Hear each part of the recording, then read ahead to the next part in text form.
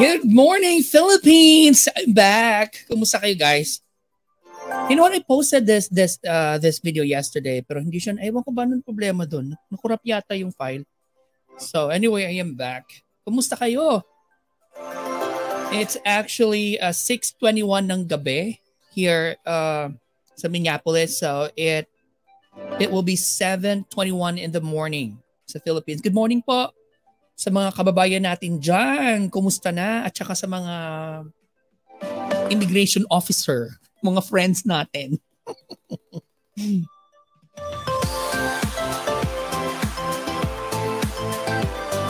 Anyway, today is actually March 25. Today is Saturday. And it's March 26 in the Philippines. Shout out nga pala sa aking friend, Sir Ian John Sumagaysay na nasa Florida. And of course to Cham. Hope you're having a good time there. Keep safe, guys. Panay yung ano nila, panay yung send nila sa akin ng pictures. Sabi niya, wish you're here, how I wish. Kaya lang may mga tawag dito, may mga responsibilities tayo, may mga appointments tayo na dapat tapusin. So, you know, adulting kung baga. Anyway, kumusta guys? Wala lang parang hindi ko alam parang yung weekend ngayon parang ang dali lang, passing lang. Parang kailan lang yung Thursday, tapos ngayon Saturday na, bukas magsa-Sunday. Kasi ba naman nung oras na ako nagising? Feeling ko lang kasi nga late ako nagising. Alam niyo ba natutulog ako usually 1 o'clock in the morning. So, syempre, pag tulog ka ng 1 o'clock, gising ka ng mga late afternoon or lunchtime. So, ilang oras na lang, gabi na, matutulog ka naman ulit. O, di ba? Ay, nako.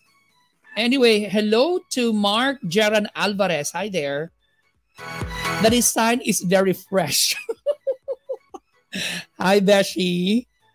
Hello to Sir kay Lester Lintao. Hi, Sir Lester. Kumusta po? How's everybody in the Philippines? I can't wait to go home. So, planning to go home this coming May, or if not May, last week of June or early of July. Hello to Shildon Banyares. Hi there. Kumusta? Pa-shout out, Doc. Hindi po ako doktor, okay? I'm not a doctor. I'm not a medical doctor. I'm a nurse. Natatawa ko dati nung estudyante ko nasa hospital. Shout out sa mga nurses natin dyan sa tawag nito, not provincial, sa, hello, sabi ni Sir Lester Lintao, I'll be there on September. Okay, Sir Lester, andito lang po ako September, hope to see you. Nakikita ko yung mga picture mo, usually nasa California ka eh. Sana magawi ka dito sa part namin or Central or East Coast. Anyway, balikan natin. Yung estudyante ko naalala ko, tinatawag ako ng mga pasyente, Doc. Ayan. I keep on telling them, hindi po ako doktor, I'm a nurse. Tapos sabi, ay, nurse po pala kayo, Doc. Doc pa rin, ano? Chicago, sir. Oh, sige po. I am 6 hours away from Chicago. So, nasa Minneapolis ako, Sir Lester. Naku, Sir Lester, ano ba? Bigyan mo ko ng schedule, med-surge. Kahit na ilang araw. Isa o 2 araw. Anyway, sabi ni Sir Ian, the design is very precoital. Alam mo, Besh, wala ka na talagang masabing matino. Ano? Mito pa, thanks for watching, Cham Tuazon. Balita ko, Cham. Ang dami mo mga ang ganda ng trip niyo diyan sa Orlando, Florida. At saka andito ako sa Minneapolis, 'di ba? This time is very baby boys. 'Di ba? Si Sir Ian Sumagaysay at si Sir Cham nasa Universal Studio. You know, I've never been there. Ang napuntahan ko lang na Universal Studio is the Singapore na Universal Studio, and then ang napuntahan ko na Disney is Hong Kong. Hong Kong, Japan.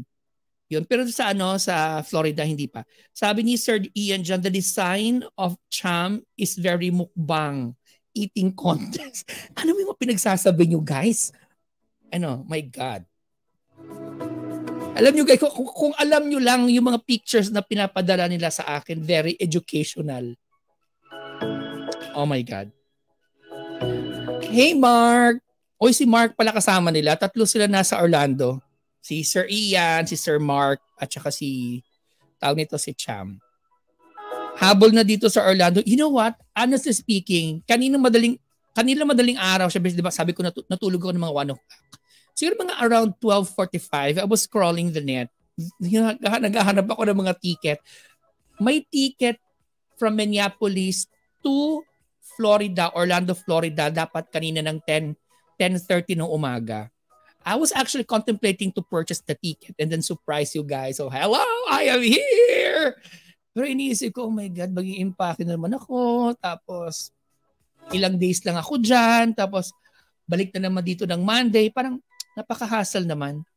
Tapos, sabi ko, ay, pupunta lang kaya ako ng Chicago.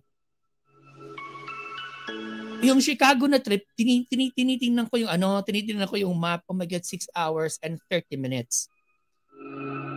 Ano yun ha? Private car yun ha kung ako magmamaneho. 6 hours and 30 minutes. Sabi ko, magkano yung aeroplano? Aeroplano will cost me almost $400. Round trip na yun ha. Tapos yung flight naman will be 1 hour and 30 minutes. Sabi ko, may train kaya? So naghanap ako ng train na tawag nito, na trip. May nakita ko Amtrak. Ang alis niya dito sa Minneapolis almost 9 o'clock in the morning. Tapos dating niya sa Chicago will be around 4 ng hapon. So very, very sakto lang para pagdating ko ng 4 o'clock doon, pwede na makapag-check-in. So sabi ko, ay, hindi nakakapagod. Tapos I'm not sure kung magising ako ng 9 o'clock ng umaga. Sabi ni Sir Ian, don't come to Universal. We should just go shop for canes and wheelchairs for future use because the design is very osteoarthritis. Alam mo, Ian, dyan Sumagaysay. Para sa'yo yan. Can you imagine, guys, you're surrounded with this type of people? Alam mo, plano ko pa naman sana mag-discuss ng nervous system ngayon eh. Kasi nga hindi na-upload yung pinost ko kahapon. So parang feeling ko walang discussion na mangyayari ngayong araw. Pag andito yung tatlo na to. Hello to Celestine. Hi to Isabel Becas. Thanks for watching. And hello to Glenda Therule. Hello to Kuya Ron Agabon from Hawaii. Hawaii.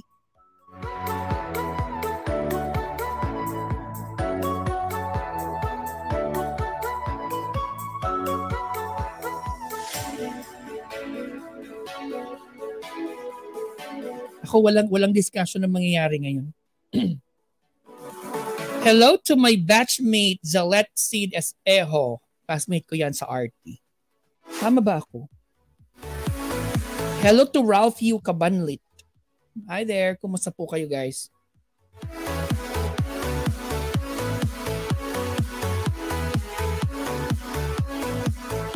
Nawala tuloy yung mood ko na mag-discuss.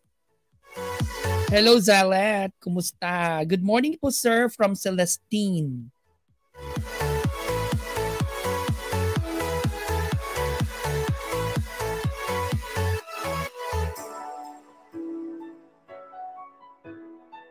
Nasa mood pa naman ako mag-discuss ng neuro. Sorry.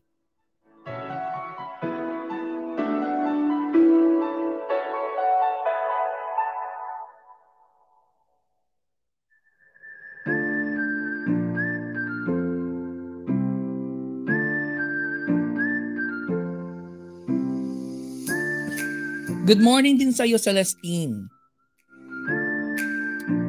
Besh, ano na? Anong oras yung dating niyo sa Monday? Do you want me to pick you up sa airport? Let me know.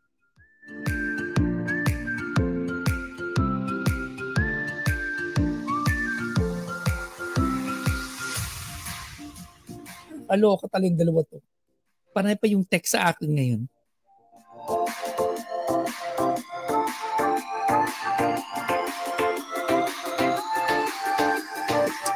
Okay.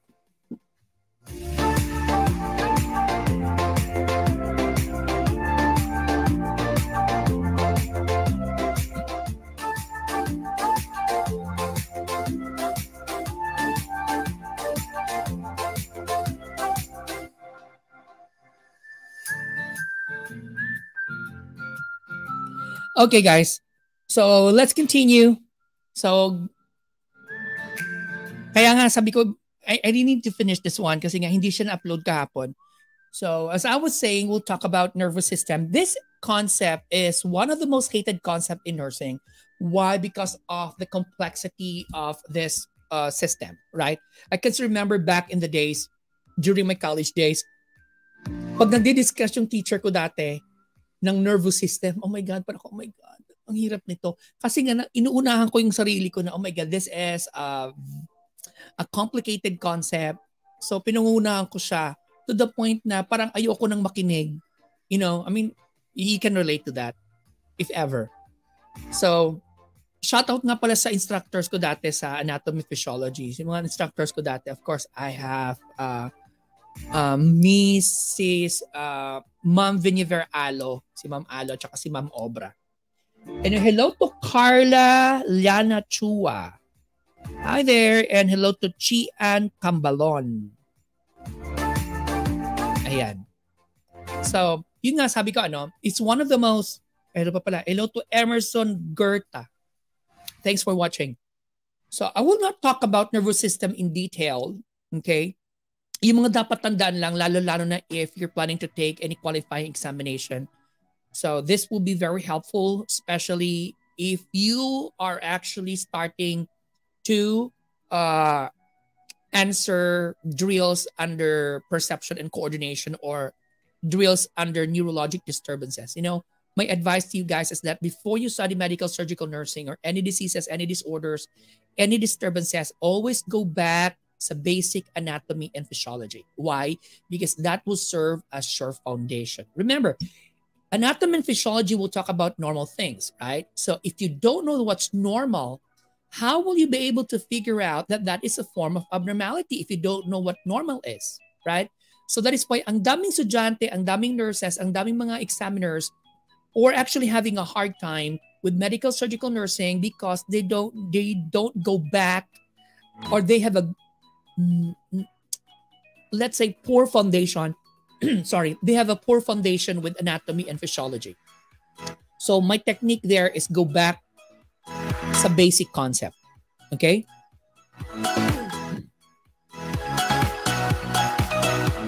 Anyway, hello to Jane Catherine Aguilar. Thanks for watching. So yun nga, ano? So your anatomy physiology will serve as your backbone in any nursing concept. Isa yun sa mga technique. Go back to what is basic, to what is normal. Siyempre, pag alam mo yung normal, it will be easy for you to know what is abnormality. What is an abnormality going on? Okay, what problem is going on? Siyempre, because you know the basic foundation, right? Pura ako kuda ng kuda dito. Diretso na nga tayo. Anyway, hello to Jane Catherine Aguilar. And hello to Princess Dianalan.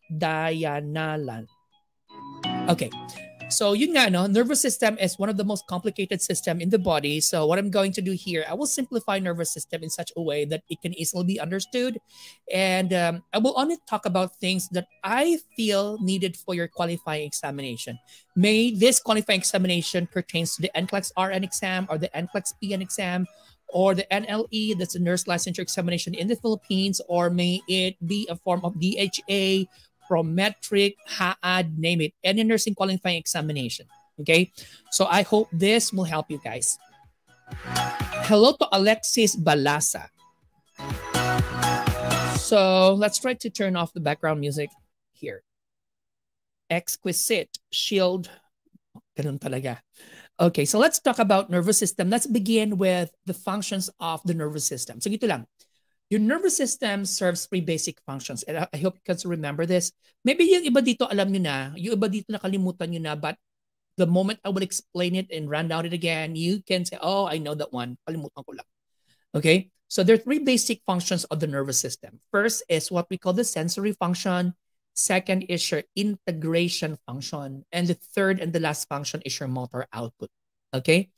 So let me try to share my screen and I will explain all those functions and... Okay, where's that? Share screen, entire screen, share there.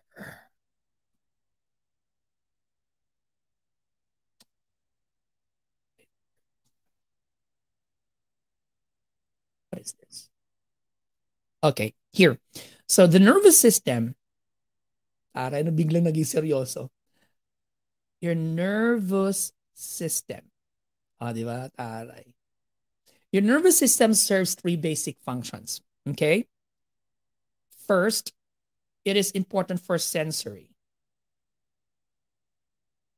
Okay? Sensory. So when you say sensory, it is a type of nervous system function wherein its relevance is that it will monitor changes that is happening inside and outside of the body. Okay, so that's the main definition of our sensory function, to monitor changes that is happening inside the body and changes happening outside the body. Now, why is it important for the nervous system to monitor those changes in order for the body to adapt? Okay. Why is it important for the body to adapt? Why is it important for the body to react to those stimuli? Why is it important for the body to react to those changes in order to establish a balance, or we call it equilibrium? Okay, so that's the first function, sensory. It monitors changes that is happening inside the body or outside the body. Okay, now, once those sensory structures was able to pick up that there's a change, there's a stimuli, it will send an impulse now to your brain. Okay, and once an impulse reaches the brain, here comes the second function of your nervous system. And what is that? The second function of your nervous system is what we call integration. Integration. So when you say integration, it means to say that there is what they call processing. There is analysis. There is processing. So the brain now will analyze the impulse, will analyze, interpret, integrate the impulse sent by those sensory structures, by those sensory organs in the body. Okay. And out of those analysis, out of those integration, processing, interpretation, the brain now will formulate a response. And that response is the third function of your nervous system. And what is that? Motor output. Okay. Third is your motor output. So what do you mean when you say motor output? Motor output refers to response, okay, response formulated by the brain with respect to the stimuli, with respect to the change. Okay, so these are the three functions of the nervous system. Let me give you an overview how the nervous system works. Okay, how many of you here knows how to drive a car? Knows how to drive a car? Syempre, kahit sumagot din kayo na, yeah, I know how to drive a car. Pero hindi naman lahat marunong mag-drive ng mag-drive ng sasakyan. Let's try to simplify that. Who among you here knows how to ride a bicycle? So lahat naman siguro majority marunong magbisikleta, ano? So let's say you know how to drive your bicycle, and then I also assume that you know how to read traffic lights, right? You have color green, you have your color yellow or orange, and then you have color red.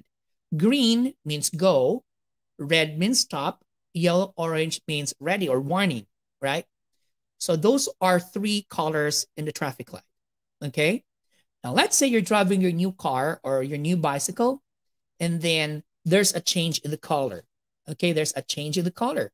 A change in the color is a stimuli, right? Now question, what specific sensory structure in the body was able to monitor that there's a change in the color?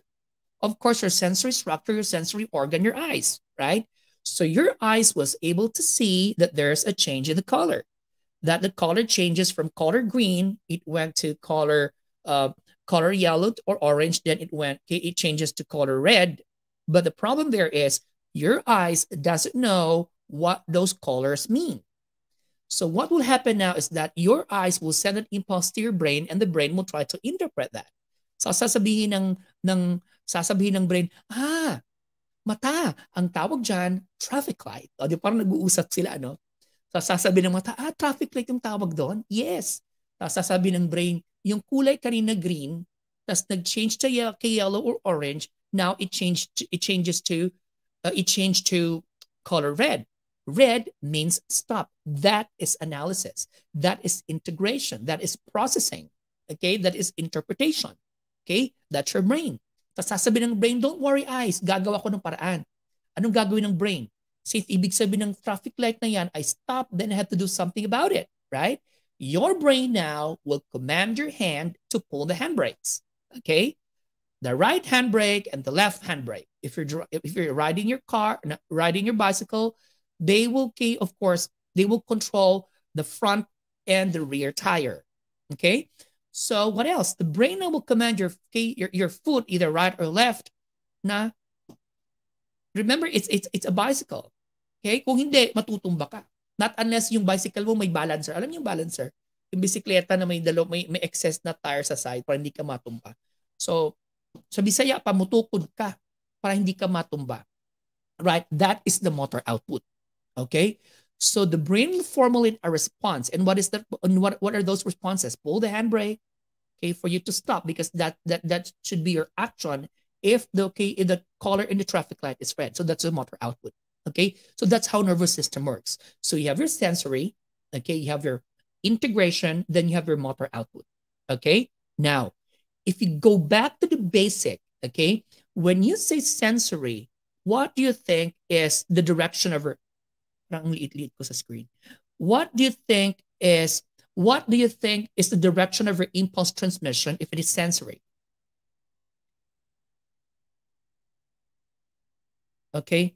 What do you think is, hello to Kelly Military Mom. Hi there. And hello to Carol Ernesta Latouche. That's a nice name. Anyway, so when you say sensory, what do you think is the direction of your impulse transmission for sensory? Is it towards the brain or away from the brain? Okay, of course, it's away from the brain. Okay, when you say motor output,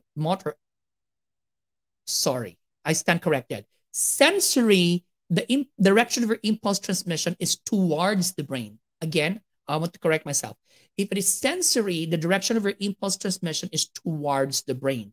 For motor output, the direction of your impulse transmission is away from the brain.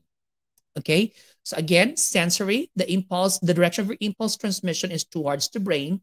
For motor, the direction of your impulse transmission will be away from the brain. Okay, simple as that. Let's go back. Again, there are three basic functions. Having said that, a patient with neurologic disorders, name it, any neurologic disorders, any neurologic disturbances will always have, okay, 1, 2, or 3 manifestations. And what are those manifestations experienced by patient with neurologic disturbances? A patient with neurologic problem may have sensory deficit, may have motor deficit, or a combination of sensory and motor deficits. Have you noticed that? Right. Okay. Right. You're right. So all patients with neurologic problem may have sensory deficit, motor deficit, or a combination sensory and motor. That is why in your qualifying examination, all patients with neurologic problem, sensory problem, motor problem, one of your priority here is safety of your patient. Okay. So don't forget that. Okay. Now, so technically, when you talk about medical surgical nursing, we are actually focusing more on the sensory problem, motor problem, or a combination. It's not about integration process, because when you say integration or analysis, usually it falls under psychiatric nursing, right? So, ganun ba yun? Kaya nga, sometimes, yung mga estudyante, sir, bakit hindi na di-discuss yung concept na to, yung topic na to sa ganitong concept? Kasi may mga partition, there is what we call division, okay? There's always a partition. So if the problem is sensory problem, motor problem, or combination, it's more on medical surgical nursing. But if it's about perception, for example, this is actually a pen, right? This is a pen. But for a patient who is a psychiatric patient, this for that patient, it may not be a pen. There is a problem with analysis, perception. For that patient, it could be a form of a sword. Or for other patient, it could be a snake. So there is a problem with analysis. So kaya nga may partition siya. Yung partition niya is psychiatric nursing. So for your medical surgical nursing, my focus will be sensory deficit, motor deficit, or a combination sensory and motor deficit. I hope that's clear. Anyway, hello to Lori May Bacon. Bacon! Aray. And hello to Joed Loderes. Sir Joed is also a review coach for the local examination in the Philippines. Hi, Sir Joed. How's everybody there? So that's it. Now, what else? When you say nervous system, the nervous system is actually divided into 2 classifications. Okay? 2 classifications. So what are the 2 classifications of your nervous system? Okay, classifications here. Classifications. Okay. First, we have this what we call structural classification. Okay. And number 2 is your functional classification. So, of course, when you say structural classification, we will discuss nervous system according to its structure. Okay. Functional classification, we will talk about nervous system according to its function. Right? So we classify them into 2 so that it will be easy for us to understand. Okay? Why? Because nervous system is a big concept. Okay? Bakit maliit siya? Hold on. It has to be like this. There. I think this one is better. Hold on. Let me check my monitor. Perfect. Okay, so when you say structural classification, nervous system is divided into 2, whether it is a form of a CNS or a PNS. Okay, CNS and PNS are 2 structural classifications of the nervous system. CNS stands for central nervous system. PNS stands for peripheral nervous system. So when you talk about CNS, so if you happen to hear your lecturer, if you happen to hear your coach, or whoever, your clinical instructors, if somebody will tell you CNS, so don't forget that when they mention CNS, they are referring to brain and spinal cord. Okay, so under CNS, you have the brain, and then you have your spinal cord. Brain and spinal cord. So these are structures under CNS. Okay, So sa mga estudyante ko dyan, remember I said, if I mention CNS, I am referring to brain and spinal cord. Okay. PNS, or peripheral nervous system, what are structures under this classification? The PNS, you have your cranial nerves, okay? You have your spinal nerves, you have your peripheral nerves. So these are your peripheral nervous system. So don't forget this. If your coach, if your reviewer, if your teacher, if your professor, if your clinical instructor, if they would tell you CNS, PNS, so you know what they're referring about. Okay, so CNS, brain and spinal cord, PNS, central. PNS, you have your cranial nerve, spinal nerve, and peripheral nerves. Okay, now since we're talking about structural classification, don't forget this, that the basic structural unit in the nervous system are actually neurons, the nerves. Okay, nerves. Sir, may pinagkaiba ba? Is there a difference between neurons, okay, and neuroglia? Neuroglia. Yeah, there's a very big difference. They are not the same cells, okay? Neurons are special cells. Okay, you call this as your nerve.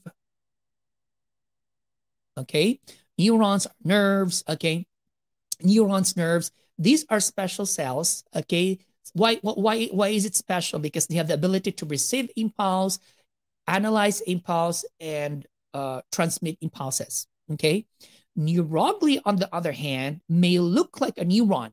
Okay, would you believe that? Neuroglia looks like a neuron, but it's not a neuron. Okay, neuroglia, you also call this as your nerve glue.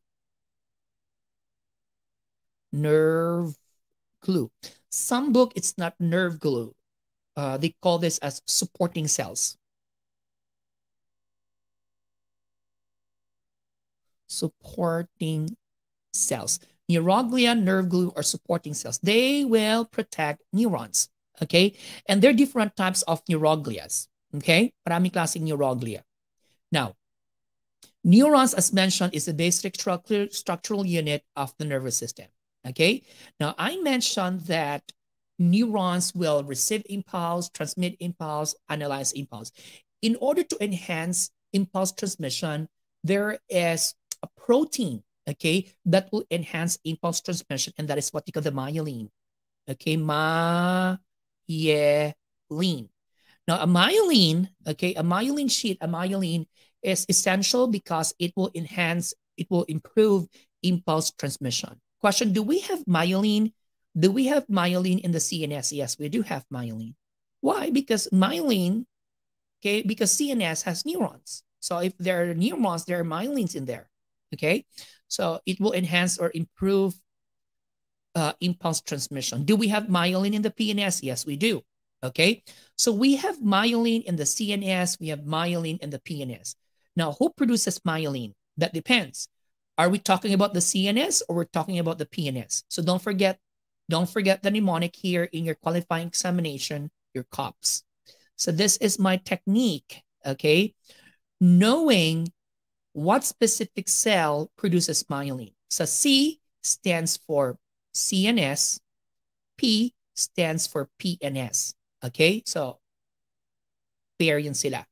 So what specific cell produces myelin in the CNS? It's O. O stands for what? O stands for oligodendrocytes. Oligodendrocytes. Okay? Oligodendrocytes are cells that will produce myelin in the CNS. But for the PNS, it's letter S. S stands for what? S stands for Schwann cell. Schwann cell. Okay? Your Schwann cell is a cell that will produce myelin in the PNS. And these two are examples of what we call neuroglia. Okay? Now, there are cases wherein the myelin sheet is actually destroyed. Okay? There are cases wherein the myelin sheet is damaged. As a result, once the myelin sheet is damaged or injured, it affects impulse transmission. Okay? So what do you call that problem wherein there is destruction of the myelin? We call that condition as demyelination. Demyelination. So again, what is demyelination? Destruction of the myelin sheet. So we know for the fact that myelin is important for impulse transmission. So once the myelin is destroyed, it affects impulse transmission. So eventually will end up having some deficit, right? So the question here is, what is the disorder if the demyelination happens in the CNS? That is usually your multiple sclerosis. If the demyelination happens in the PNS, most often that is your GBS or your Guillain-Barré syndrome. Okay, your multiple sclerosis, your Guillain-Barré syndrome are examples of demyelination. So technically, these disorders will affect motor functioning of your patient. Okay, so a patient with motor deficit will usually end up having respiratory problem. Usually, they will end up having respiratory issues, and usually that is the cause of death. Okay, so the question here, what causes demyelination? Actually, the exact cause is unknown. Okay, the exact cause is unknown. It's an autoimmune. Okay, it's an autoimmune, but one precursor for demyelination is an elevated immunoglobulin G, IgG elevation. So if there's too much IgG, okay, if there's too much immunoglobulin G, that is a precursor for demyelination. That is the thing that causes destruction of the myelin sheath. Okay, your IgG elevation. That is why if doctors suspect autoimmune, your MS-GBS, they will usually order electrophoresis of the CSF. They check CSF. If in the CSF of the patient there is elevated IgG, they suspect demyelination. Okay? Anyway, so that is for your structural classification. Then we will talk about functional classification. So under functional classification, there are two functional classification of the nervous system. I already mentioned this. You have your sensory. Then you also have your motor function, right? Sensory, I said sensory means the direction of your impulse transmission is towards the brain. Okay, motor, the direction of your impulse transmission is away from the brain. Okay? Other medical surgical book or other anatomy book, by the way, my source sa mga lecture ko po, yung source ng lecture ko, dalawang book yung usually ginagamit ko for anatomy physiology. I usually use the book of Marieb, and the other one is the book of Tortoro Grabowski. Okay, anyway, for sensory, you also call this as your afferent nervous system. Okay, for motor, you also call this as your efferent nervous system. Okay, so again, sensory, the direction of your impulse transmission is towards the brain. Motor, the direction of your impulse transmission is away from the brain. Okay, so let's try to identify what type of function is this. Is this sensory function or motor function? Touch, that's sensory function. Blinking, that's motor function. Okay, swallowing, that is motor function, right? Taste, that's sensory function. Okay, I hope that's clear. Anyway, under motor function or efferent nervous system, it is actually subdivided into two. And what are this? You have here your voluntary nervous system, and then you also have your involuntary nervous system. So from the word itself, voluntary, these are motor activities, these are actions, these are activities that you can control, right? These are things that you're aware of, you can control them. Okay, that's your voluntary nervous system. When you say involuntary, these are activities, these are actions wherein you're not aware of it, you cannot control them. Example, heartbeat. You cannot tell your heart, you know what? I'm so tired today. So can you take a rest? Can you contract tomorrow? We cannot do that, right? Because if you learn how to pause your heart, then you also appreciate rigor mortis. Can you follow? So that's your involuntary nervous system. By the way, involuntary, you also call this as your autonomic nervous system. Autonomic nervous system. Okay, anyway, may mga nagpapabati. Hello to yung mga hindi ko pa nabasa dito. My God. Lori May, I'm done. Alicia Cria Amorato Magbanwa, hi there. Hello to Abigail Viñalon, Richard Galiares, hi to Rochelle Esperat, Joanne, hi Joanne, Austria. Hello to PJ CNS, hi there. Marco Rodriguez, hello. Sheila Aiko and Katrina Hatap. And hello to Marcel Semana. Hello to Marco Lumba, kumusta ka? So anyway, so when you say autonomic or involuntary nervous system, it is again further subdivided into two. it is subdivided into two, whether it is a form of parasympathetic, and then you also have your sympathetic. Hello to Katrina Cody Hata Dikisan. Hi, sir, watching from Canada. Hi. How's everybody there in Canada? Hello to Marcel Joy Semana. Hi, Sir John. Hello po. Again, your involuntary or autonomic is subdivided into two. You have your parasympathetic, and then you have your sympathetic nervous system. Now, I need to discuss this one because this is essential in your qualifying examination and of course in your pharmacology concept. Okay. Anyway, who do we have here? So let's talk about sympathetic and parasympathetic. So I'll put them in a table, and then I'll also incorporate pharmacology here, okay? So we have parasympathetic, then we have here sympathetic nervous system. Okay, question. When is parasympathetic activated? When can you see parasympathetic? At rest. Am I right? Remember, if you're in the Philippines and you want the jeepney, if you want the taxi to pull over, what will you tell the driver? Para, kuya, para. It means to say it will pull over at rest. Okay? If you ride a jeepney, what will you tell the driver to pull over? Para. It will pull over at rest. Sympathetic, when will you have a sympathetic reaction? During emergency, right? Emergency condition, right? Stress, diba? We say sympathetic, my technique here is simpa-sipa. Okay? Pag sinipa ka, hindi ka ba na-stress? Pag sinipa ka sa ulo, hindi ba emergency? Okay? So anyway, so parasympathetic happens if you're at rest. Sympathetic happens, occurs during emergency condition, case stressful situation. Okay? Next. Parasympathetic is also called rest and repair. Okay. Other book, they call this as resting and digesting. Sympathetic, we call this fight or flight response. Fight or flight response. Now, what is so essential here for your qualifying examination are actually the effects. Effects. Okay? Now, parasympathetic at rest, what will happen to your vital signs? At rest, of course, vital signs will be low. What about your GIT and then your GUT?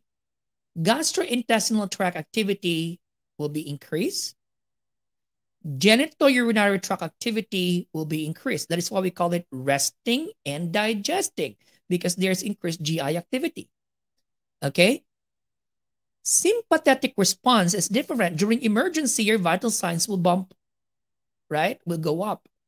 Your vital signs will go up. Your heart rate will go up. Your blood pressure will shoot up. Vital signs will go up. And you cannot feel that you're hungry during emergency. So that is why GIT activity is low. GUT activity is also low. Okay, please do not forget their effects. Okay, next. Since in your parasympathetic, there's increased digestive tract activity, expect that there will be increase in your mucus production.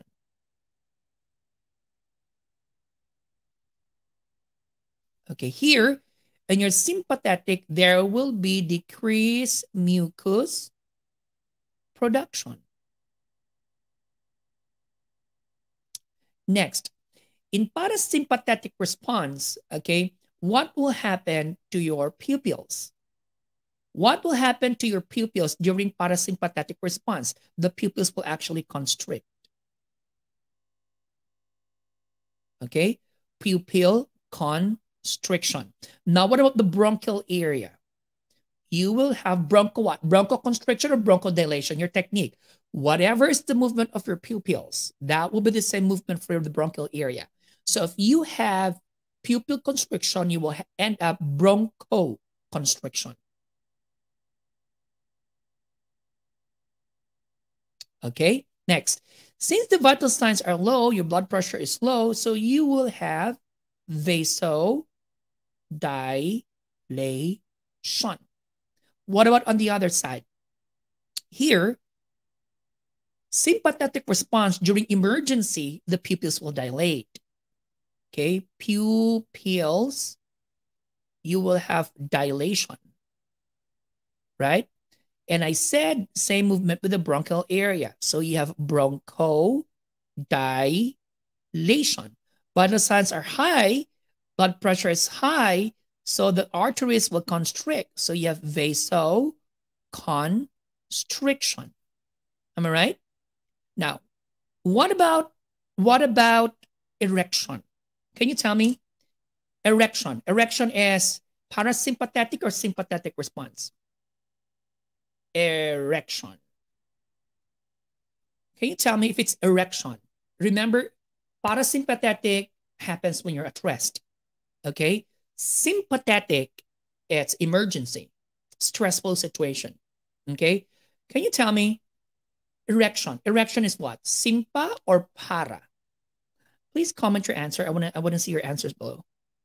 Hello to Sir Roger Tong, and hi, sir. Hello to Dandy Ledesma. Can you tell me, nurses, erection? Erection is it parasympathetic or sympathetic response?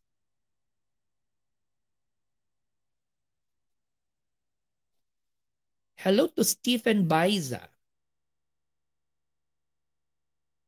Erection. Erection. Parasympa.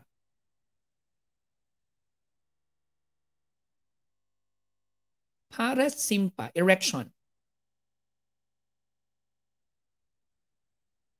Walang sumasagot ha. Ayan yung sumagot ha. Remember, parasympathetic happens when you're at rest.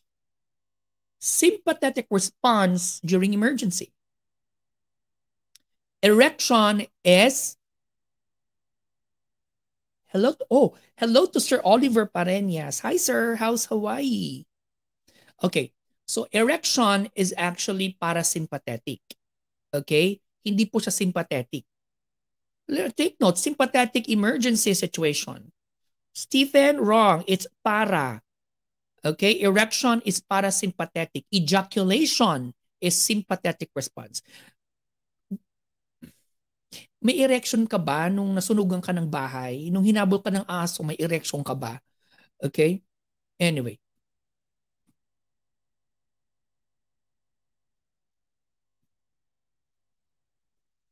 Here.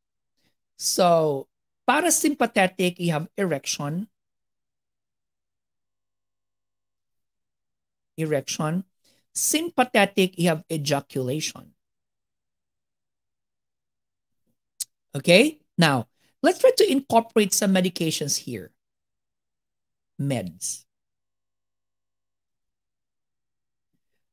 Okay. What medication, once given to your patient, will decrease the vital signs? Of course, you have your beta blockers. Am I right? So when you say beta blockers will decrease the vital signs. But take note, don't forget this in your qualifying exam. Your beta blocker will also cause bronchoconstriction. Am I right? That is why, don't forget this in your NCLEX, one of the fatal side effects, or to be specific, adverse effect of beta blocker is that it causes bronchoconstriction. What makes it fatal? Bronchoconstriction can cause airway obstruction. Am I right? And take note, we do not give beta blockers to patient with asthma attack. Patient with asthma, we don't give that. Okay? Because again, it worsens airway obstruction. Okay? That's your beta blocker. What medication here in sympathetic, once you give to your patient, will increase the vital signs? Okay? It's your epinephrine. Am I right? It's your epinephrine. Now, when you give epinephrine to your patient, by the way, what is another name of your epinephrine? You also call this as your adrenaline. Okay, anyway, when you give epinephrine to patient, the effect is what? Sympa or para? The effect is sympathetic. Am I right? It falls under sympathetic, right? That is why, what is the classification of epinephrine drug? Your epinephrine is a form of a sympathomimetic medication. In short, it mimics sympathetic effect. So when you give epinephrine, it mimics sympathetic reaction, it increases the vital signs. Okay?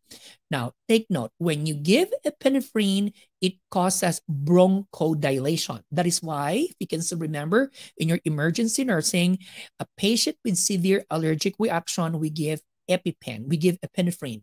Am I right? Your EpiPen.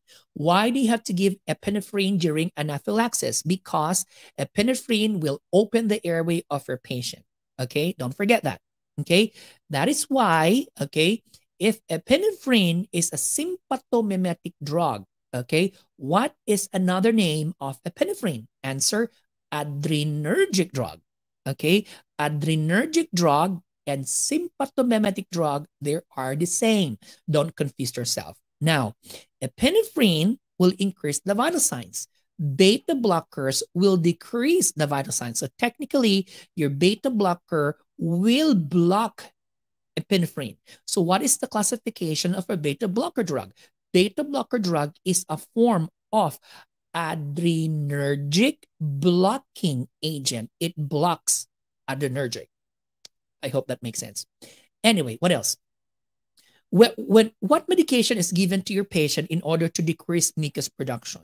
Of course, what is that medication? Your atropine. Okay, your atropine is a form of anticholinergic. It's an anticholinergic. Your atropine will decrease mucus production. Remember, we give atropine to patient before surgery. It's a pre-op med, right? Why do you have to give atropine before surgery? To decrease mucus production, because the moment you are undergoing a general surgery or a surgery that surgery wherein the doctors will use a general anesthesia, it suppresses your coughing reflex. So as a result, when there's increased mucus production, mucus will accumulate in the airway of the patient, increasing the risk of aspiration, increasing the risk of mucus accumulation, causing mucus plug, causing airway obstruction. And furthermore, because of mucus accumulation, it will also increase the risk of infection. That is why you have to give atropine before surgery to prevent those complications. Okay, it's helpful. Now, so atropine is a form of an anticholinergic. So what is the opposite of an anticholinergic? Of course, your cholinergic drug. Okay, your cholinergic. Okay, give me an example of a cholinergic drug. Of course, your Tensilon. Your Tensilon is a cholinergic drug. If there's overdosage of Tensilon, you call that your Tensilon toxicity, or you call that your cholinergic crisis. Now, what medication was given to your patient will constrict the pupils? What medication was given to your patient will dilate the pupils? I hope this is familiar with you guys. Now, I have to be near to the camera. I want you to look at my mouth. I want you to look at my lips. Okay, look at me. Look at me. Look at my lips, the opening of my mouth. Myotic. Myotic. Midria. Midriatic. So tell me, meiotic will constrict or dilate? Meiotic will constrict the pupils. Midria will dilate the pupils. I hope that makes sense. That will be helpful, guys. Okay? So let's go back. So for pupil constriction, this will be meiotic. Okay. For your pupil dilation, this will be your midriatic. Okay. And of course, bronchodilation, you have your bronchodilators. So bronchodilators, remember there are different types of bronchodilators. We have some, I want you to see me, guys. Now, remember in your pharmacology, there are different types of bronchodilators, right? You have xanthine derivative, you have your sympathomimetic. So when you give bronchodilators to your patient, they will mimic sympathetic response. Therefore, they will increase the heart rate. Am I right? That is why patient receiving bronchodilator, you watch out for insomnia, you watch out for nervousness, you watch out for tachycardia, you watch out for chest pain. Okay, because again, they will increase the heart rate of your patient. Don't forget that in your qualifying exam. Okay. So again, so I just incorporated some pharmacology here. So your parasympathetic and then you have your sympathetic response. Okay. So we're done with your parasympathetic and sympathetic responses. More about parasympa in my actual review classes. Okay. Now let's go back. Disconnected. Connected. What's connected and disconnected? Anyway, so we're talking about nervous system. Don't forget the primary structure in your nervous system is actually the brain. Brain. Okay, brain. Okay, and our brain has several regions. There are actually 4 regions of the brain. Okay, can you still remember the different regions of the brain? There are actually 4 regions. First is the cerebrum.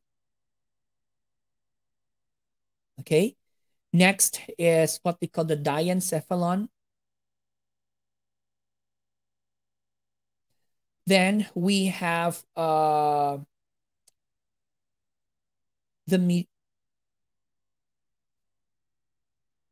brainstem. Then we have the cerebellum. Okay, so cerebrum, diencephalon, the brainstem, and the cerebellum. Now, your diencephalon is divided into 3.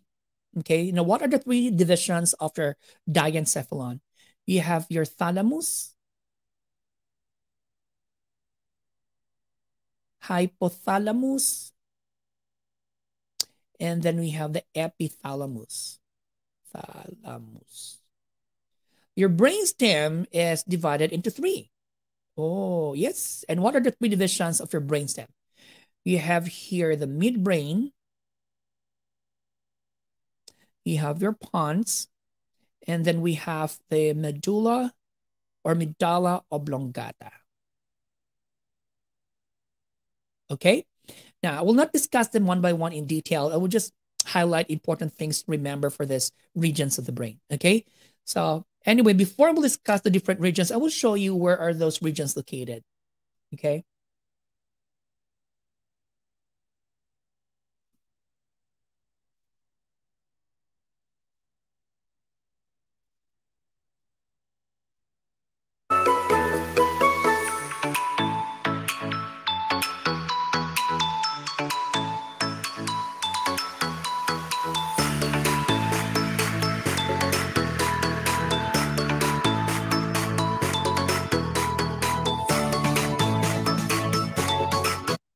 Okay, here.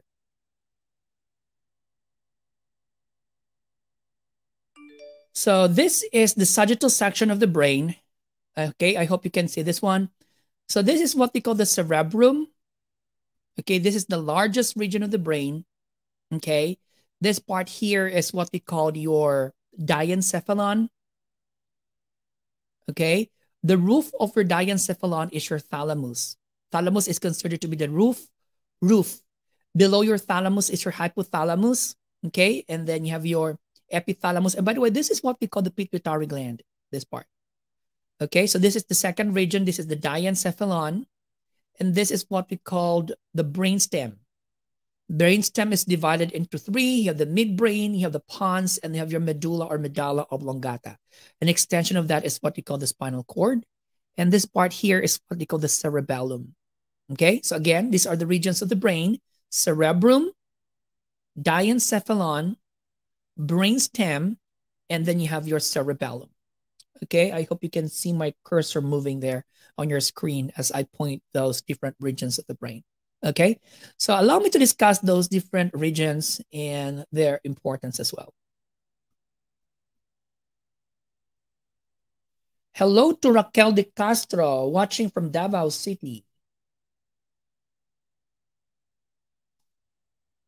Okay, let's begin with the cerebrum.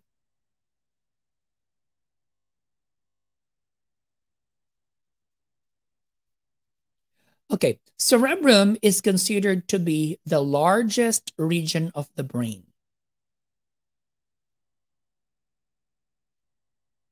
Okay, and cerebrum is considered to be the seat of intelligence. Okay, seat of intelligence. And by the way, the cerebrum is actually divided into two hemispheres. Okay, so it has two hemispheres. So we have the right hemisphere and the left hemisphere, or the right brain, and the other one is the left brain. And we know the basic about this.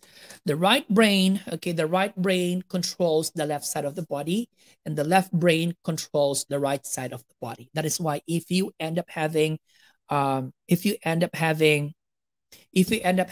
hemispheric stroke, wherein the right brain is affected, it causes paralysis on the opposite side of the body. It causes paralysis on the left side. But if you will have stroke or left hemispheric stroke for that matter, left hemispheric stroke can cause paralysis, motor deficit on the right side of the body. Because again, the right brain controls the left side of the body. The left brain controls the other side of the body, the opposite side. Okay? We're talking about the body.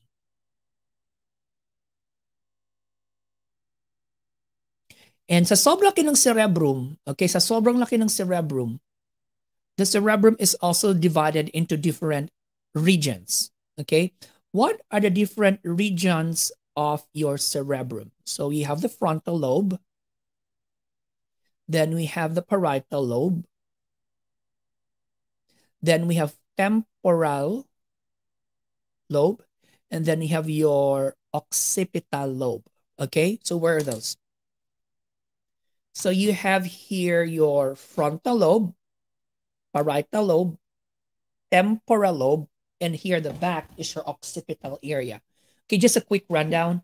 Your frontal lobe is important for critical thinking, analysis, calculation, judgment. Ano daw? Frontal lobe is important for critical thinking, analysis, judgment, calculation.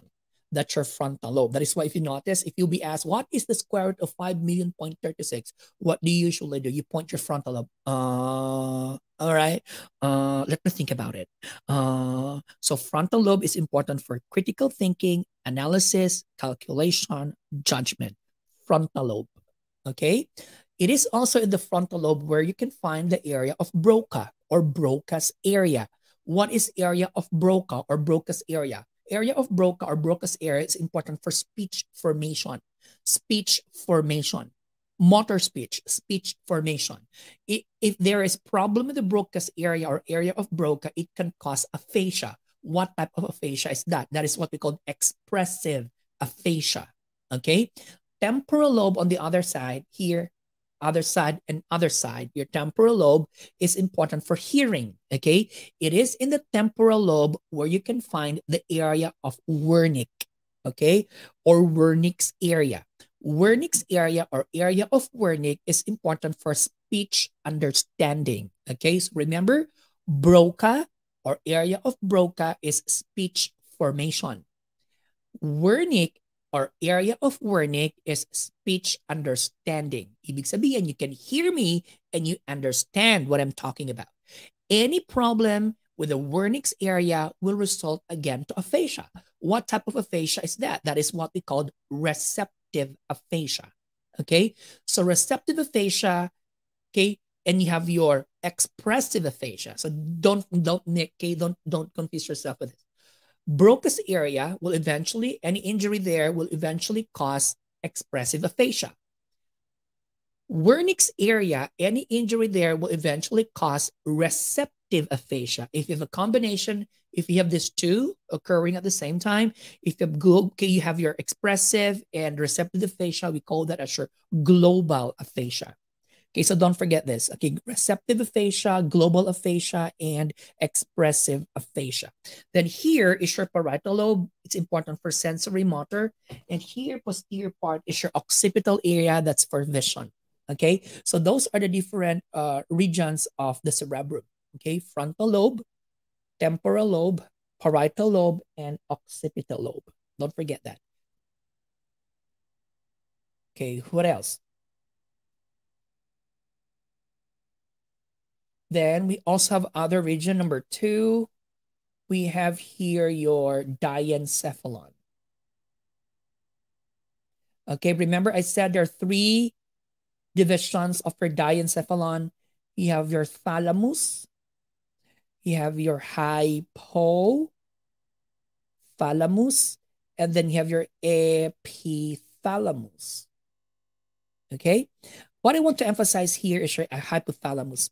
Hypothalamus is important. Why? Because it regulates your pituitary gland. Okay? Your hypothalamus is also the thirst and satiety center. Your hypothalamus is also important for thermoregulation. Your hypothalamus is also important for pleasure. Okay, part of your limbic system, right? That is why, di ba, sabi nila, don't tell your partner, I love you with all of my heart. Wrong. It should have been, I love you with all of my hypothalamus for pleasure, right? Okay, that's your hypothalamus. Another region of the brain, number 3, is what we called the brainstem.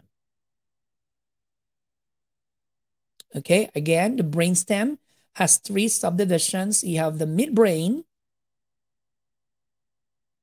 then you have your pons, then you have your medulla or medulla oblongata. Okay, what I want to emphasize here is the medulla or medulla oblongata. Don't forget this one. Medulla or medulla oblongata is the center, okay, for respiration, center for blood pressure and heart rate regulation. Okay, what I mean with heart rate regulation is that it will increase the heart rate, it can cause tachycardia, it will decrease heart rate and can cause bradycardia. Okay, but take note, medulla oblongata is the respiratory center in the brain. It's not the pons. The pons will help regulate respiration. Any injury, any damage, any depression in the medulla oblongata, surely you will die. You will die out of what? You will die out of cardiopulmonary arrest due to depression or damage in the medulla oblongata. What causes depression or damage in the medulla oblongata? Injury, that's one. Number 2, overdosage of some medications that can cause depression. Now, what medications can cause depression in the medulla oblongata? You have your abno. You know abno?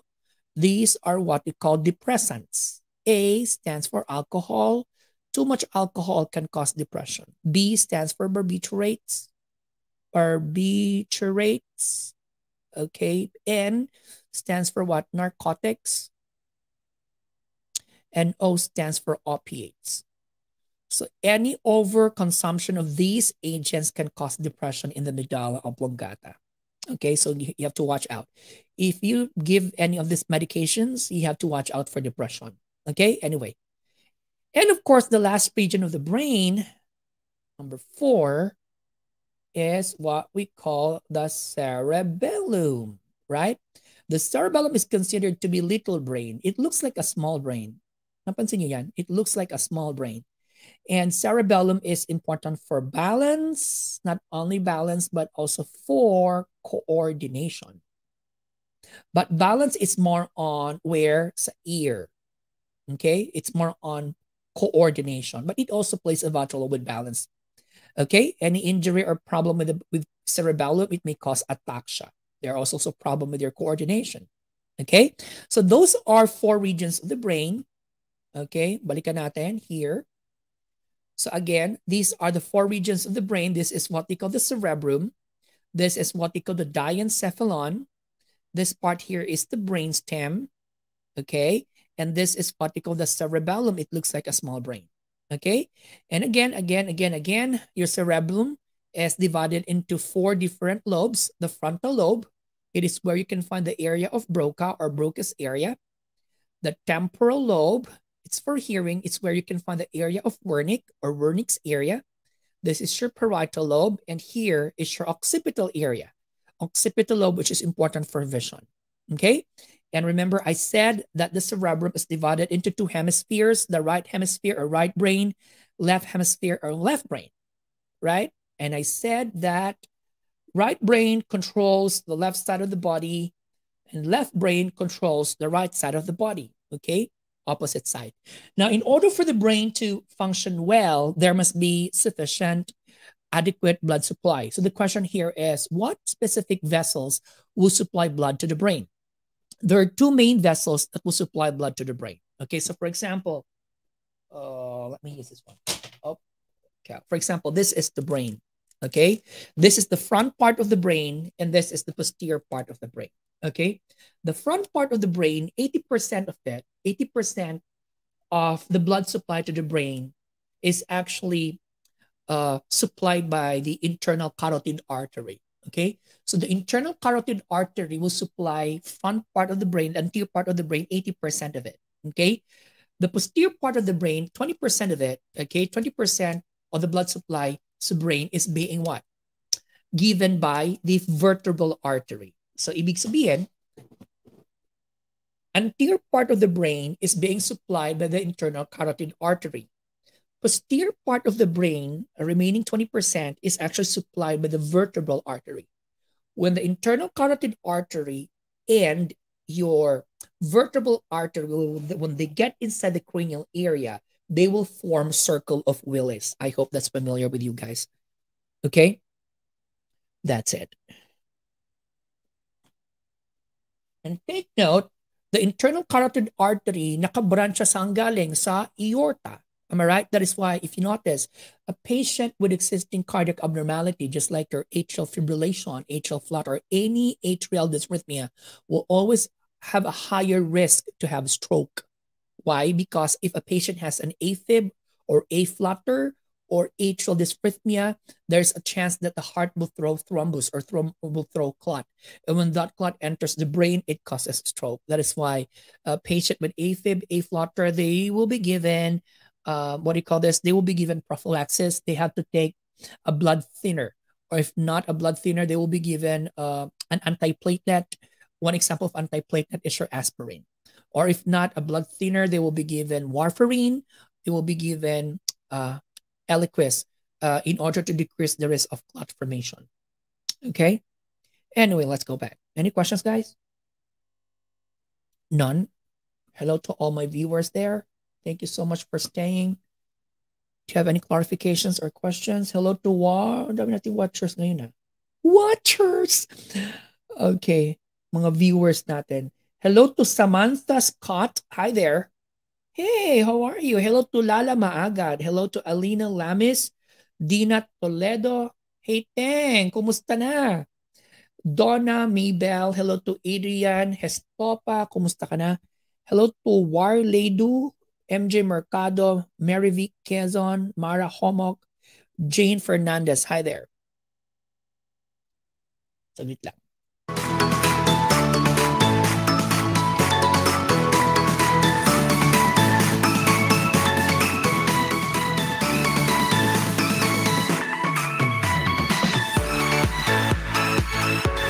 Okay, now the brain, an extension of the brain is your spinal cord, right? So if this is your spinal cord, I'm almost done. Basic lang to. So if this is your brain, okay, an extension of the brain is what we call your spinal cord. Okay, this is your spinal cord. Your spinal cord is about 16 to 18 inches long. Your spinal cord connects the brain and the body. So any injury in the spinal cord will cut the connection of the brain. Am I right? And don't forget that spinal cord is actually the center of reflexes, of many reflexes.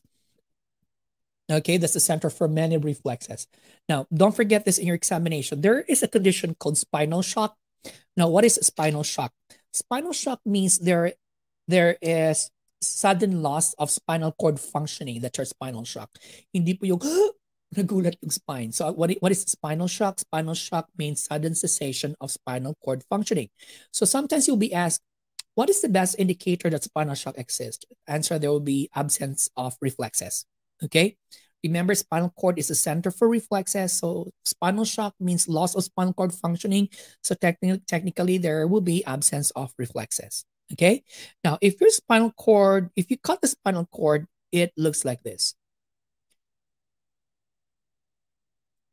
Okay? Please bear with my drawing. There is a letter H. It looks like a letter H in appearance inside. Oh my God, please bear with my drawing. Or a butterfly in appearance. Okay, let's say this is the anterior part of the cord. Okay, anterior part of the cord. This is the posterior part of the cord. Okay, now don't forget this. There is a nerve connected in the anterior part of the cord. There is also another nerve connected in the posterior part of the cord. Remember remember sensory and motor I mentioned a while ago. Sensory, the direction of your impulse transmission is towards the brain. For motor, the direction of your impulse transmission is away from the brain. The question now is, what specific nerve is connected in the anterior part of the cord? Is it the sensory nerve or the motor nerve? If it is anterior part of the cord, if it is posterior part of the cord at the back part, what nerve is connected there? Is it sensory nerve or motor nerve? My technique is MAPS. That's my mnemonic. MAPS. Okay? Anterior, posterior. Hati naman sila. So anterior part, this is the motor nerve. Okay? If it is motor nerve, the direction of your impulse transmission is away from the brain. For the posterior part, this will be sensory. If it is sensory, the direction of your impulse transmission is going to the brain. And guess what? When this motor nerve leaves the spinal cord, when this posterior nerve leaves the spinal cord, okay, ang tawag natin sa kanya ay spinal nerve. So a spinal nerve contains sensory nerve and a motor nerve. Okay? So a spinal nerve contains sensory and motor nerve. Don't forget that. Now, one common problem when you talk about spinal cord is, of course, SCI, or we call that a short spinal cord injury. Spinal cord injury happens, or not happens, spinal cord injury, the common sites of SCI will be cervical 5, 6, 7, thoracic 12, and lumbar 1. Those are common sites of SCI. Again, cervical 5, 6, 7, T12, and L1. Thoracic 12, L1. Why is it that those are common sites of SCI? Because those are area with great degree of movement or flexion. So if there's increased movement or flexion, there will always be subject for injury. Okay? And take note, a spinal cord injury above T6, okay, above T6, for example. So let's say this is the cervical. How many cervical vertebrae we have? Cervical, we have 7. Then we have thoracic, 12. Am I right? Lumbar, okay, we have 5, correct? Then we have sacral area, okay? 5 fused to 1. Okay, then we have your coccyx, okay? 3 fused to 1. 5 na pinag-isa, 3 na pinag-isa. Okay, anyway, some book, the cervical vertebrae has 8. So, which is correct, sir? 7 or 8, they're both correct. If you happen to see cervical 8, it means to say they include the first pair here, and we call that as your atlas and axis, right? The atlas and axis. So if they include the atlas and axis counting, that would be cervical 8. Okay, but anyway, so if you have spinal cord injury, T6 and above, thoracic 6 and above, it will increase the risk of what we call autonomic dysreflexia. Or some book, we call this as autonomic hyperreflexia. So don't forget that. Autonomic dysreflexia, autonomic hyperreflexia is common to patients with SCI above T6. I will not discuss that in detail. That will be for medical surgical nursing. Okay? But anyway, sa mga naging estudyante ko, na-discuss na natin ito lahat. Okay, so that's the importance of our spinal cord. It connects the brain and the body. Now, in order for this CNS to be protected, there are several layers or coverings of the CNS, and this will be my last topic. Okay, what are the different coverings or layers? Coverings, or shall I say protection? Okay, of course, you have your scalp. Okay, number 2, you have your skull. Okay, you have your scalp, then you have your skull. So don't forget this when you talk about skull. One common problem issue here is fracture. Okay, so if you have anterior cranial fracture, then we also have basilar fracture. Then we also have another issue na common lumalabas sa exam, platybasha. Anyway, so anterior cranial fracture will result to CSF leakage in the nose, or sometimes it may cause CSF leakage in the ears. So in the nose, we call that acerinoria. In the ears, we call that otorrhea. Now, normally the CSF is clear, okay? But if the CSF bloody, it means to say there is bleeding. Now, a patient with CSF leakage, or if you suspect CSF leakage, the first action there is to check for glucose content.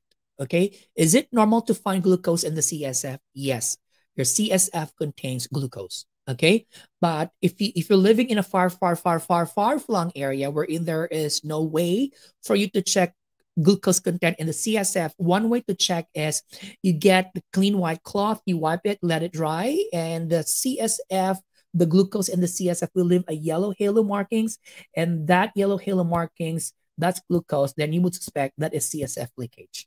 Okay, so again, if you suspect CSF leakage, one nursing responsibility here is to check for glucose content. Next, a patient with an anterior cranial fracture will also develop a bluish discoloration surrounding the eyes of the patient. We call this a periorbital hematoma, or sometimes we call this as raccoon's eye. Okay, periorbital hematoma, or sometimes we call it as raccoon's eye. For a patient with basilar fracture, patient may also end up having CSF leakage. It could be CSF leakage in the ears, or sometimes in the nose as well. So again, okay, ears, so you call that a otorrhea. Okay, nose, we call that rhinorrhea. So, okay, next, a patient with basilar fracture may also have bluish discoloration behind the ears of the patient. We don't call that raccoon's ears. We call that as what? Battle's sign. Okay, so Battle's sign means bluish discoloration behind the ears that is usually present to patient with basilar fracture. Platybasha, on the other hand, is another skull abnormality wherein there is invagination, or sometimes they call it flattening of the base of the skull. Okay, now is it an emergency condition? Yes, it is. Why? Because this platybasha will compress the brain of the patient, and this condition will eventually cause mental retardation. It may cause seizures. Okay, it may cause ataxia. So that's what that condition is what's called platybasha. Next, number 3, another protection covering of the brain. You have the BBB, BBB, basta bading bongga, no blood-brain barrier. This is actually a network of capillaries, okay, filtering the blood to the brain. So it filters the blood, making sure that the blood has no impurities, okay, so that when the blood enters the brain of the patient, it's safe, okay. But sad to say, if the content is too much microorganism, too much alcohol, the blood-brain barrier cannot filter them. They can penetrate, so they can reach the brain. That is why if there's too much alcohol in the body, if the alcohol level is greater than 0.1%, or if there's alcohol toxicity, it can penetrate the blood-brain barrier. It may affect your mentation. It may affect your motor functioning. And if there's too much, if there's septicemia, infection in the blood, there's also a risk that it can penetrate the blood-brain barrier, and infection there, it may spread into the brain of the patient, causing encephalitis, okay, causing more problem. Okay, anyway, that's your blood-brain barrier. Another protection covering of the brain is, of course, your meninges. Meninges. Your meninges, these are actually layers, protective layers, and it comes with 3 layers. You have your DAP. I hope you're familiar with this. They come in order. You have your dura, then you have your arachnoid, then you have your pia. Your dura mater is the outermost layer. The arachnoid is the middle. Under your arachnoid, there's a space. So for example, this is your brain. Okay, so this is the dura. Then you have your arachnoid. Then here is your pia. So this is your dura. Then this is your arachnoid. Then this is your pia. See, if you notice, among the membranes of the meninges, it is the pia membrane that adheres closely to your brain. Okay, underneath your clothes by Shakira, no, underneath your arachnoid, there's a space. You call this space as what we call subarachnoid space. Okay, and here you have your fluid surrounding the brain and spinal cord, and you call that as your CSF or your cerebrospinal fluid. Okay, we'll discuss that in a bit. Now, anyway, your meninges, it's a protective layer of the brain and spinal cord, right? Now, any inflammation, infection, or irritation in the meninges, we call that meningitis or meningeal irritation. And a patient with meningeal irritation will end up having different signs and symptoms, right? And I believe you know this one. A patient with meningeal irritation, a patient with meningitis or meningeal irritation, earliest sign is your nuchal rigidity, okay, stiffness, okay? Not only nuchal rigidity, a patient with meningitis will also end up having opistotonus or arcing of the body. Patient will have nausea, vomiting. Patient will have positive for Brudzinski sign. Patient will end up having positive for Koenig sign, you know. Brudzinski, B, Batok, flexion of the neck leads to flexion of the hip and knee. Koenig sign, K for knee, you know. Okay, so when you extend the knee, there is pain.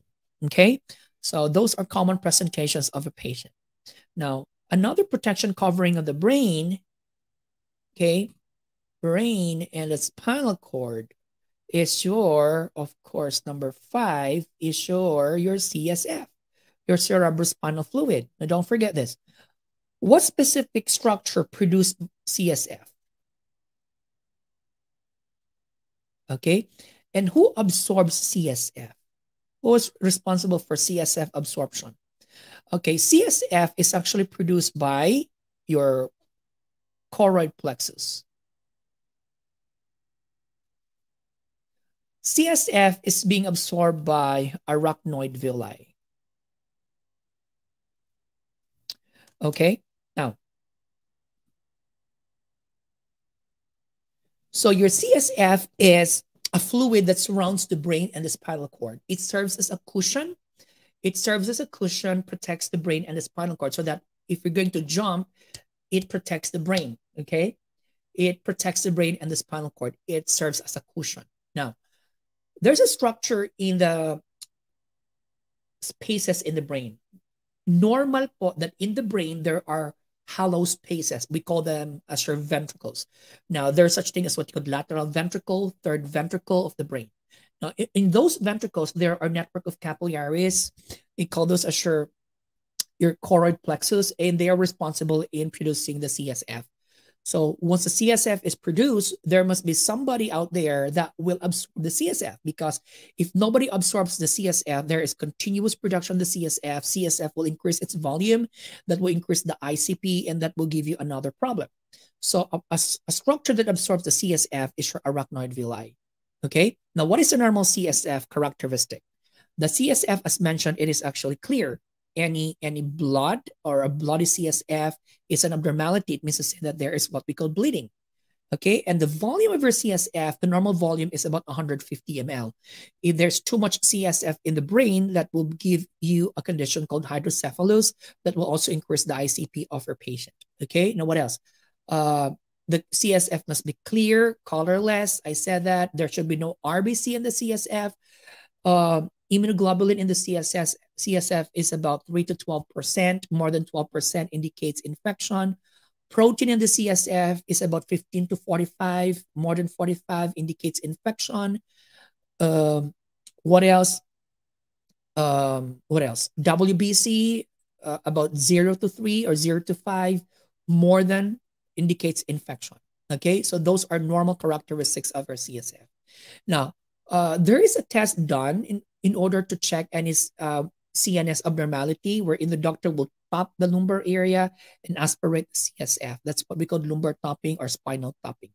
Don't forget this in your qualifying examination, that lumbar topping, spinal topping is contraindicated to patient with increased ICP. Why? Because if the intracranial pressure, okay, ganun ako pag nagle-lecture, no, minsan pag nasa peak ako nasa momentum ako, sagda ako ng salita, minsan nabubulol ako, yung mga estudyante ko, tawa na lang ng tawa. If the intracranial pressure is so high, and then you do lumbar topping or lumbar puncture, there's sudden release of pressure. The patient will end up having, what do you call this, herniation, cerebral herniation. So we're not supposed to do that. Okay, so that is why never do lumbar topping, spinal topping to patient with increased ICP. Okay, so what will you do? There's increased ICP. You have to treat what causes increased ICP. Now, the normal ICP is 8 to 15. 8 to 15. Okay, 8 to 15. Other book, 10 to 15. Hindi po siya 10 to 21. 10 to 21 is intraocular pressure. Now, 8 to 15 millimeter, 8 to 15 millimeters mercury, that is the normal intracranial pressure. There are a lot of factors that will affect ICP. Okay, first is the CSF volume. Number 2 is your blood volume, normal blood in the brain. Normally in the brain, we have about 100 to 150 ml of blood. So if there's too much blood in the brain because of intracranial bleeding, there's a ruptured cerebral vessel, or there is injury, okay, that causes bleeding inside intracranially, so that will increase ICP, okay? Or another factor that will affect ICP is the brain tissue, the brain mass. The brain, an adult average brain is about 1,400 ml. So there's increase in the brain mass, a brain volume. For example, there is development of a brain tumor. There is a new tissue, new growth that grows inside the brain. So that will increase the brain mass. So more than 1,400 ml. Then that will also increase the ICP of your patients. Again, there are 3 factors that will affect intracranial pressure: the brain volume, the blood volume, and the CSF volume. Okay, those factors will affect intracranial pressure. And guess what? What's good about these 3 factors, these 3 elements, is that they help one another. If one is high, the other will compensate, okay, just to establish a normal ICP. And in your anatomy physiology, we call that as your Monro-Kelly doctrine or Monro-Kelly hypothesis. Okay, Monro-Kelly doctrine or Monro-Kelly hypothesis. What is this? It is a doctrine that states that an increase in one element is compensated by other element. Okay, so again, that's your Monro-Kelly doctrine or Monro-Kelly hypothesis. One of the most important things to remember as a nurse for a patient with increased ICP is that positioning. Making sure that the head of the patient's bed is elevated to promote venous return, and making sure that the head of the patient is in neutral position, center, not facing on the sides. Because if you let the patient face on the side, what will happen? Facing on the side will impede venous return, because if you let the patient face on the side or his or her side, it will compress the blood vessels on the sides of the neck. Compressing the blood vessels on the sides of the neck will impede venous return. Blood will congest in the upper part, which will increase intracranial pressure. Okay, that's it. Anyway, I hope that will refresh you about your nervous system. And I hope that will help you with whatever qualifying examination that you're planning to take in the near future.